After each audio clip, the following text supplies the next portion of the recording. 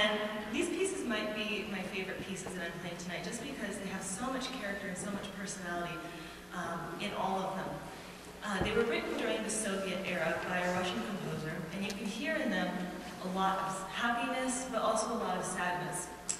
Shostakovich used a technique when he composed these called wrong note writing, and he knew exactly what note you wanted to hear, and then he deliberately did not write that one and wrote something right next to it.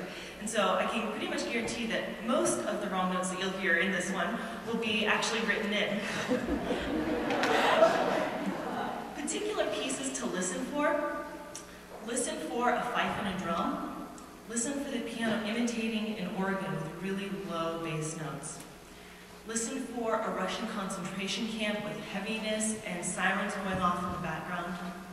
Listen for a psychedelic circus with clowns cartwheeling all over the place. It's not a happy place, it's kind of scary. Listen for a grotesque kind of off-kilter dance. These are all characters with these pieces that I'm going to be playing.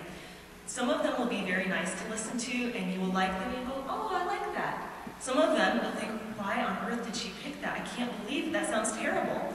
I picked them all because I love them all. And the good thing is, if you don't like it, it will be over in about a minute. So just hang in there if you don't like one of them.